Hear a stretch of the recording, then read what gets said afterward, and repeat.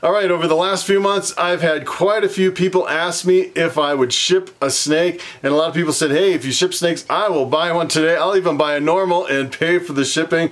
And you know, pretty much up until this point, what I've pretty much done is I've only sold snakes at the reptile shows here locally in Colorado. And I'm kind of, you know, for the last couple of months I've been kind of, you know, considering switching how I approach selling my snakes, and I've pretty much decided that this fall, instead of doing the reptile shows, I'm going to start selling and shipping my snakes online. So if you're looking for one of my snakes, I've decided that this fall I'm going to skip the shows and ship out those snakes. So essentially what you use is you use a box like this. This is a shipping box. You can only ship them through FedEx, and it's FedEx. FedEx overnight. What is Bobby doing here? So essentially what you do is you ship them in a box like this, and it comes to your door pretty much overnight. You have to ship overnight. And the thing that I really don't like about shipping is shipping to your door, you know, getting beat up in the FedEx truck. So what I'm thinking of doing is shipping to your local FedEx center. And I've shipped in a lot of snakes here. I bought a lot of stuff online, and that seems like the safest option. It doesn't get, you know, bounced around in the back of a truck. Goes right to the shipping center, and the snakes are always perfectly fine.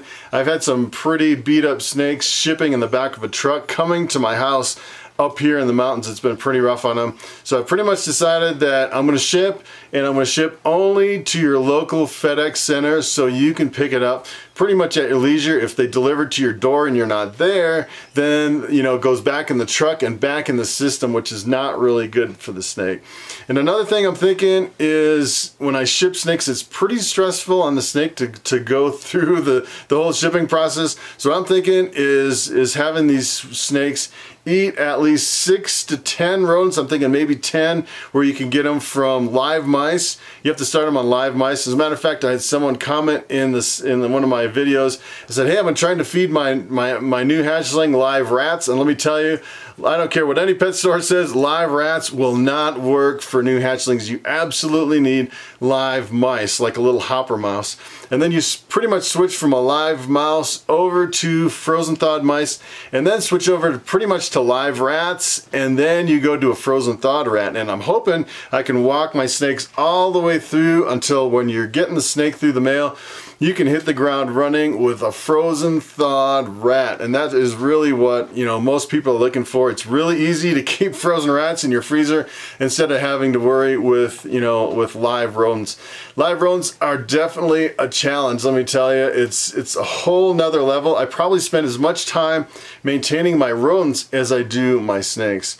So I really want to well started and ship to the FedEx center. I'm going to start shipping this fall. And really, doing the shows is, you know, it's really exciting, but it really takes a toll on a person, especially these last two shows, back-to-back weekends, and you're standing for a long time at the shows, and it's nice to meet the people, but you know, there's another expense on top of everything else. Some people actually lose quite a bit of money at these shows setting up tables. You're paying like $100, $125 a table.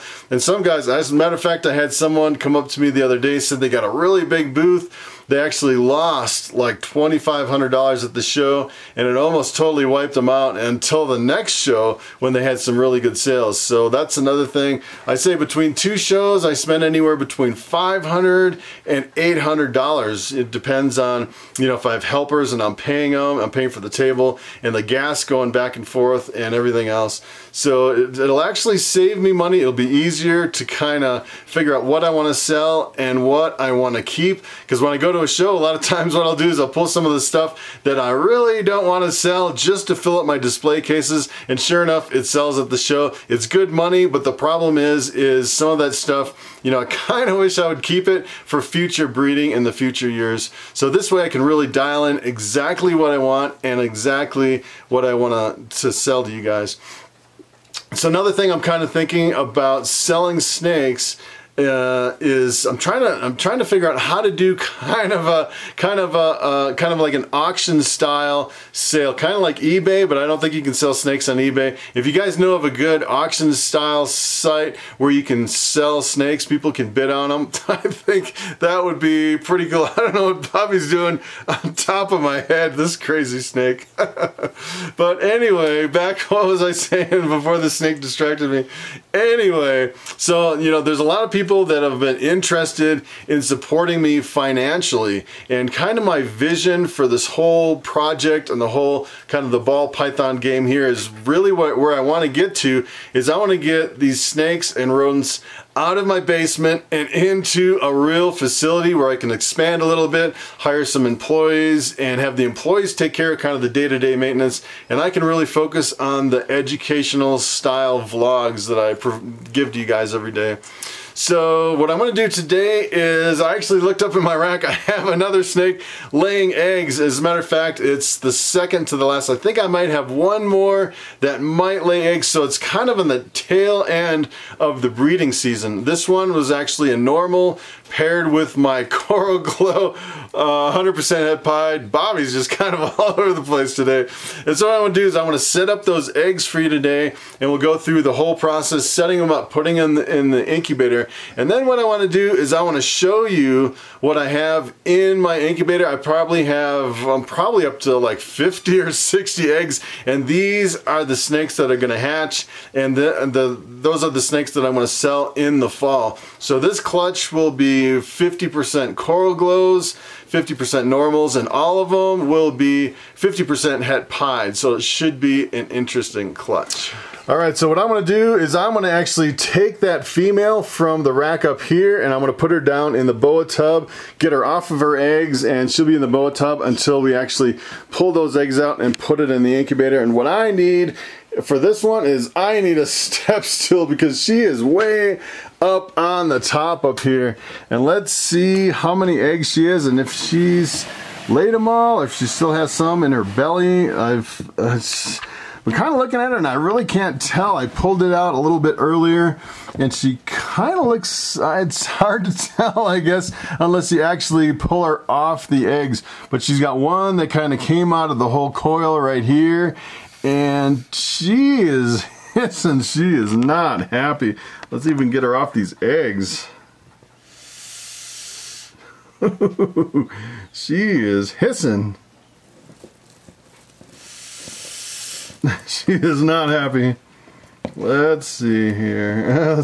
Usually if I can start with her tail, it looks like she's laid them all here. Let's see if I can get her off. Ooh, I see one slug. That might be, I think that's like the second slug of the year. Oh, those are pretty fresh eggs actually. And it looks like, let's see, in her belly, it looks like she's got some really body condition for just laying. Let me tell you, this is a really beefy snake. She's looking really good. Let me see if I can get off this stool and get her down here. But it looks like she's laid all the eggs. Doesn't really look like she has any in her body. Alright, so take a look at this wild bunch of eggs. It's usually more in kind of a clump together. This is kind of really spread out, which is really interesting. And a lot of these eggs, they are already, I think almost all of them are completely separated. That is pretty amazing. And I just have one slug. So the slug is essentially an infertile egg that won't hatch. So this is, you know, you can have this for breakfast. I actually tried to eat one of these ones, and it is, I found it extremely disgusting. I don't like, actually I put it in the refrigerator and it turned really yellow and hard. When it came out, it was really goopy. As a matter of fact, I had one of these and I just kept it at room temperature and it still turned really hard. So if you're thinking about eating one, I would probably eat it right after it comes out. This is probably the perfect time to eat a snake egg. Not that I'm going to eat that egg. That is a little extreme. So what I'm going to do is I'm going to candle these eggs and figure out where the embryo is.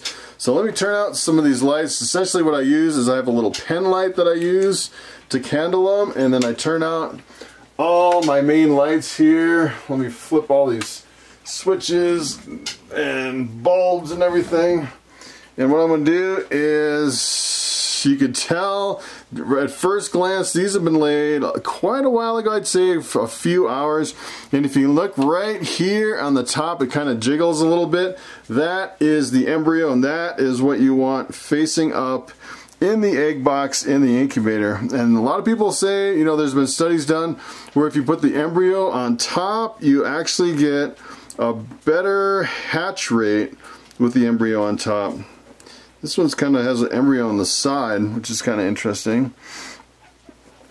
So what I do is I just kind of go through them, make sure all the embryos are marked. This is a 10 egg clutch. It's pretty amazing.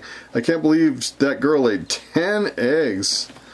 So on average we should get 5 coral glows and 5 normals, which would be pretty awesome if we hit the odds. And the odds can kind of play tricks on you. I've actually seen some people where they'll breed like a bamboo to a normal and get 100% bamboos. And it's like, what are the odds of that? Of course, it could always flip the other way. You breed something and you end up with a whole clutch of normals. It's just kind of the luck of the draw. But I'd say on average, if you're producing like hundreds of eggs, you know, it's pretty much averages out over the long haul. And I think pretty much last year, my average number of eggs per snake was like 6.5 eggs overall. So getting these clutches of 9 or 10 eggs, I had one that actually laid 13 eggs, and I think it was 1 or 2 slugs on that one, but it was pretty incredible. This one was actually an 11 egg clutch because one of them was a slug, and that is a really big clutch of eggs. It's pretty amazing. Alright, from here what I do is I set up my egg boxes, and essentially I just use these little plastic totes and a little egg crate screen on the bottom. If you've been watching my videos, you probably seen me do this before. And I add pretty much 50-50 water vermiculite, and I preheat the water to about 90 degrees, and then I add approximately 150 grams of water, 150 grams of vermiculite. So we are at, let's see, 147, 155 grams. Doesn't really have to be exact. So then I zero it, and then I add 155 grams of vermiculite. And it's about, I'd say it's about 50 grams per cup. I've been doing this so long, I know almost exactly how much it is. So 100 and, let's see, that's about 150. And 155 right there. So then what you do is you just mix it up, and that is it. This is basically the substrate that lasts 2 months in the incubator. It's pretty long incubation time. And what I'm going to do is, you know, typically I don't like to put more than 6 eggs per container, because really you don't want the eggs touching the sides. You want to give them some room, kind of, you know, keep them away from the sides. You don't really want them to get rained on too, from the vermiculite kind of raining down. And I don't really like to pack them in here real tight. And then from here what I do is I just put on this grate, and then I put the eggs right on top here. So what I'm going to do is I'm going to set up the second box. Alright, so I have the boxes set up, and from here I just want to move the eggs over, and you can tell on this one I kind of have a high spot over here. You definitely want these, the egg crate, kind of a screen here. Definitely want it level on there so you're not struggling with eggs rolling around or anything like that. So essentially what you do is you just put 5 eggs in each box, and I could probably fit more eggs in there, but you see, if I actually put the whole clutch, we can kind of take a look at what it would look like. It really doesn't fit in one box. You know, it's a little bit overkill, so I like to have plenty of room between the eggs and the sides of the boxes. And what I do is I just kind of wedge them in like this so they don't roll around. Some people use like toothpicks or clothespins or something like that.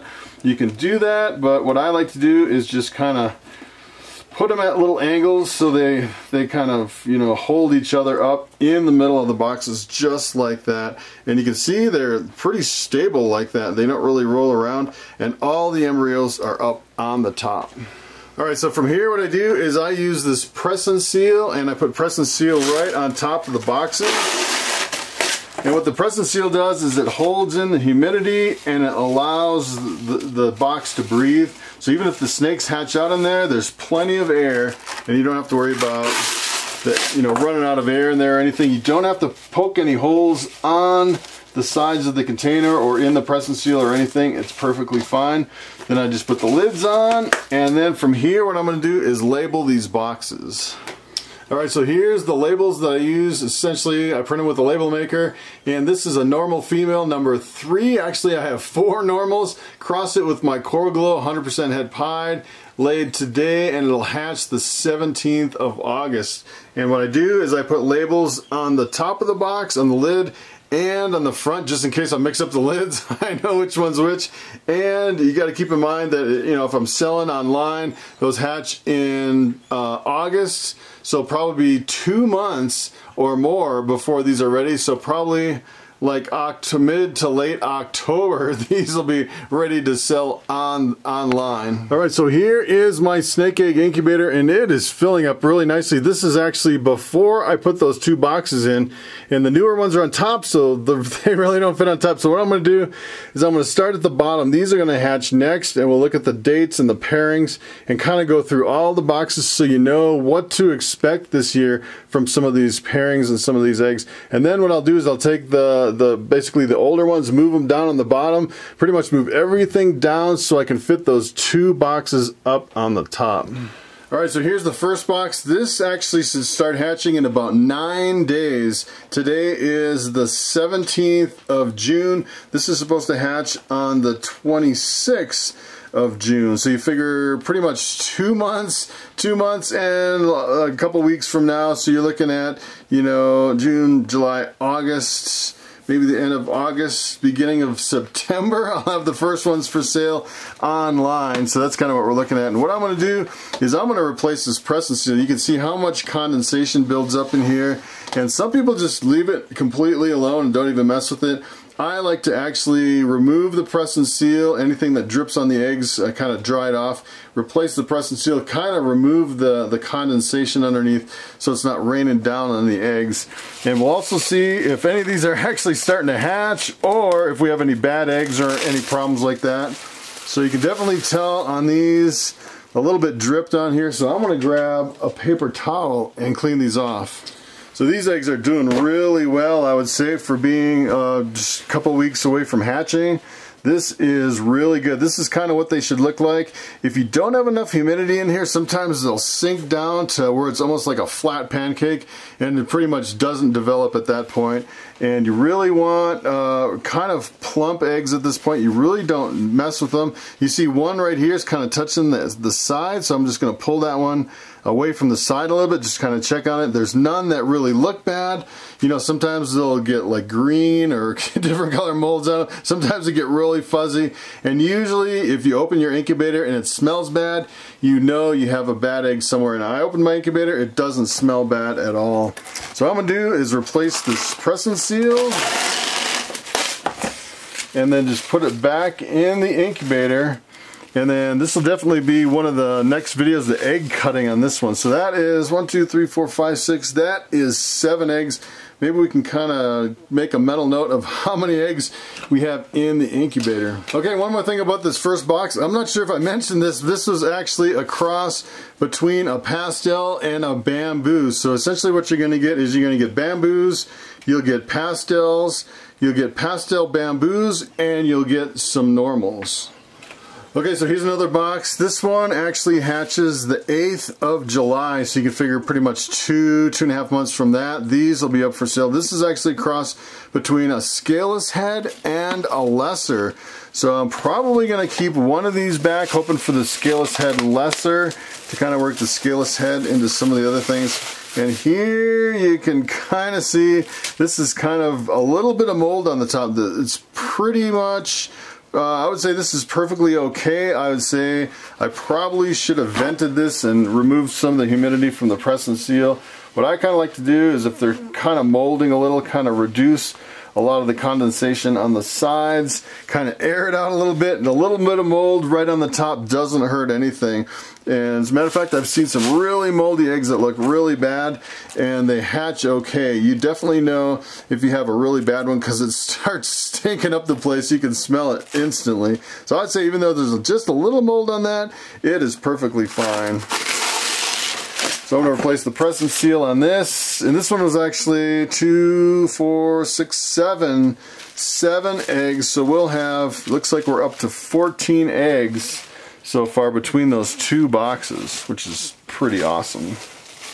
Alright, so here's my third box. This one's supposed to hatch on the 11th of July. This was a cross between my Lemon Blast and my Pastel Desert Ghost male. So everything will be 100% Het Desert Ghost, and you'll get pastels, pinstripes, super pastels, pastel pinstripes, super pastel pinstripes, which is your Super Blast, and you'll get some normals. It'll be quite a variety of different snakes coming out of this clutch. And let's take a look at this. You can see there's quite a bit of condensation building up on this press and seal, a lot of these, and usually I go through and change it a lot more frequently. I just kind of did more of an extended, didn't really check this. It's probably been a month since I actually went through and checked all these, so it's definitely time to go through and replace the press and seal. There's really not a lot of condensation on the sides on this one. And this one is 1, 2, 3, 4, 5, 6, 7. Another 7-egg clutch. So we're up to 21 eggs so far, which is pretty awesome. So I'll put this one back in to cook a little bit longer. Alright, so here's my fourth box. This one is actually a pairing between a normal 100% Het Caramel Albino female. I wasn't really shooting for the caramel albinos. I just happened to find this really gigantic, it was one of the biggest snakes on Morph Market, and said I want to buy the biggest female I can just to produce a lot of eggs. And this one just happened to be Het Caramel, and so everything that it breeds to is 50% Het Caramel Albino. I crossed it with my Spider Pied, so everything is going to be 100% Het Pied, 50% Het Caramel, and then half the babies will be spiders, half will be normal looking snakes. So it'll either look like a spider or it'll look normal, but it'll have a bunch of recessive genetics in the mix. And you can see these are actually going to hatch on August 4th. So you're looking at August, September, October, probably the middle of October before these will be ready. And I'm pretty sure this was split between two boxes. These look really nice and pearly white. These are looking really good. And what I kind of do is just kind of go through and remove some of the condensation from the sides just to keep it, so it doesn't build up too much. Replace it with press and seal. These are really looking fantastic. It's probably because they haven't really been in here as long as the other ones. The older they get, the rougher they look until they hatch. Alright, so this is the other half of that same exact clutch. Should look almost exactly the same, and the breeding and pairing is exactly the same. This one looks really good as well. These eggs look fantastic. It's funny, sometimes you get to the end of when they're ready to hatch and they'll look like they've just been laid, and sometimes they'll look really bad. It's pretty amazing, and I haven't quite figured out. I've been bleaching and everything else, and it doesn't really seem like, for some reason it seems like some just kind of stay in better condition than others, and I'm not quite sure why. Okay, so I have been keeping count, and we are up to 31 eggs in the incubator so far. So this is actually a 2-box clutch. Again, it was a really big one. This was a bamboo crossed with my normal number 1. It's interesting, the normal number 1 is the normal I got for free, and everyone's saying, yeah, we think there's something in there because the pattern is really wild on that normal. It's not a regular normal looking snake, and I didn't really think much of it, but I was surprised it actually laid so many eggs for such a small snake. And this is just half the clutch right here. You can see this is the first time she laid. They're a little bit smaller eggs, but 50% of these will be bamboos, 50% will be normals. And assuming there's nothing going on with the normal, no digger project or anything in here, I'm assuming these will just be straight normals. These look really good. So we're actually, with these eggs, we're up to 36 eggs so far in the incubator. Be interesting to see how many I actually have, because I haven't actually done a running count. I've just been so busy with everything. Haven't even stopped to count my eggs. Alright, so here's the other half of that clutch, just the bamboo crossed with a normal. We think it's just a regular normal, and this is 4 eggs. And these are looking really good too. Looks like this one rolled. So essentially what I want to do is, if they roll, this one's rolling a lot. Essentially what I want to do is not really move it from the rolled position. So sometimes if they roll, I don't really want to move them again to kind of get the embryo up. The embryo, from what I've heard, it's kind of a one-time thing if you get it on top. And it kind of rolls when you first put it in there. You definitely don't want to flip it back over. Once they start developing, they kind of get a certain orientation. So there is 4 eggs here. Brings us up to 40 in the incubator, which is pretty awesome. So, as a matter of fact, last year I had a little bit better of a year. I think I had close to 110 hatchlings. I don't think I'm going to have that many this year. Alright, so out of everything I'm producing this year, this is probably what I'm going to hold back. This is kind of my secret project. This is my albino pied crossed with a clown, so it's going to be triple het. These are going to hatch the 13th of August, so I'm going to have a lot of stuff hatching in August. And I haven't had these in here that long, so they should look pretty decent. So she laid, I think, just 6 eggs on this clutch. It was a really small clown the very first year she laid. So everything in here will be triple het, het albino, het pied, and het clown. As a matter of fact, I went to Morph Market and I looked up the triple het, and there never was one on Morph Market, which is pretty incredible. And I know the double hets, you know, het albino and het clown, they're selling for like $300 at the show. So I'm thinking, you know, a triple het would probably sell for quite a bit more. I'm thinking $500 or $600 maybe for a triple het from this pairing. So what I'm thinking is, if I get more than one male, I might unload some of the males, but I'm definitely going to keep all the females from this clutch. And this one, definitely something I'm definitely looking forward to. Essentially, all these snakes will hatch out looking completely normal, but they'll carry 1 copy of each of the recessive genes, albino, pied, and clown. Alright, so here's another clutch that I just pulled out of the incubator. This one was actually laid about 12 hours before I found the eggs, so they were all stuck together and I couldn't pull them apart. I tried to pull one, I thought I was going to rip it, so I just left the rest of them alone. And this is actually 9 eggs from, and they haven't actually been in here that long, this is from an albino pied crossed with a pinstripe. So everything's going to be either a normal looking snake or look like a pinstripe. They'll all be 100% het pied, 100% het albino. Pretty powerful breeders. These are supposed to hatch on the 16th of August. So let's see the total so far. We have 46 plus these 9, which would be 55.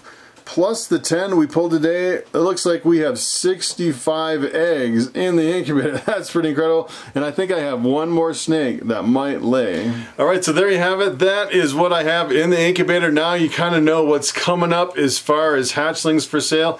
And the interesting thing is, last year I was losing probably maybe 5 to 10% of my eggs due to mold and fungus and just, you know, not enough humidity. I was really struggling as far as my technique in the incubator, in the boxes and everything, and I finally got it down kind of towards the end of the year with press and seal. And it looks like this year, you know, the press and seal is really the trick. It looks like I may have 100% hatch rate on all these eggs. You know, the season's progressing really far, and I've had a couple boxes actually that hatched out already. So I had I have to go back and figure out how many hatchlings I already had. So that's 65 eggs in the incubator plus the 2 boxes that I already hatched out. I think I had close to 20 some snakes that hatched out already. So I'm up to 65, 75, 85 snakes already this year. That is going to be a really good year for ball pythons. And I bred, let's see, so far I bred 13 snakes and 9 of them have laid eggs, and they've all been really big snakes laying really big clutches.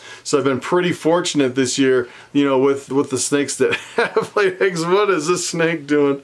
So kind of what I'm thinking is if I can figure out, you know, how to kind of set up a bidding system to sell these snakes. I'm thinking maybe pricing them below market value. If you can get in, nobody else bids, you get a good deal on a snake. You know, if they go up above market value, I think, you know, maybe you can consider that kind of a donation to the cause. You can help support me financially. I'm not really one to kind of, you know, ask for money. I don't really like to do Patreon or Super Chat or stuff like that to kind of drive the money. Kind of what I'm really focused on is, you know, make a little bit of money on Amazon associate links and kind of the YouTube ads and make money on the snakes. I don't really focus on driving in a lot of revenue from other sources.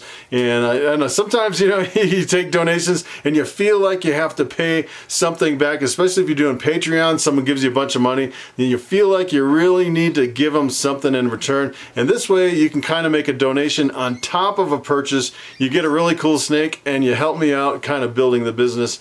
And really, you know, I'm trying to really expand and build it out. And really my vision is to build it out and bring it into another building where I can kind of expand. And what I really want to do is kind of go down in the city where I can get a facility or I can expand a little bit, and I have high-speed internet where I can kind of build a command center and do some live streaming and stuff like that, which would be pretty cool. I can't do it up here in the mountains just because we're restricted from our internet speeds. So that is it. I look forward to some hatchlings in the near future, and I will see you in the next video.